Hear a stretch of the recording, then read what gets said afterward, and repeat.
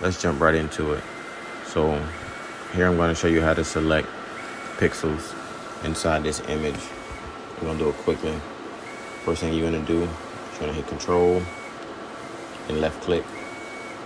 It's going to select every pixel in the picture. In UV printing, you want to contract that white layer so we don't get it showing on the outside. So we go to here, select, modify, contract. I already have mine set to 4 pixels. That seems to work well for me. 4 pixels. Zoom in real quick.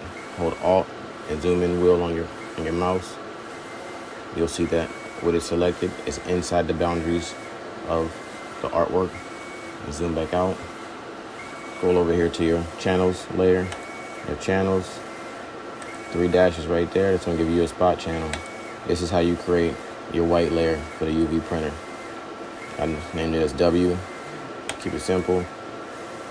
And if you want to do a varnish layer, simple way to do that, just drag this down to the plus sign, change the name to V. Now you have a varnish layer. Turn everything back on. And that's just quick, simple way to create a varnish and a white layer. Varnish always goes second. Remember that. Varnish is always second.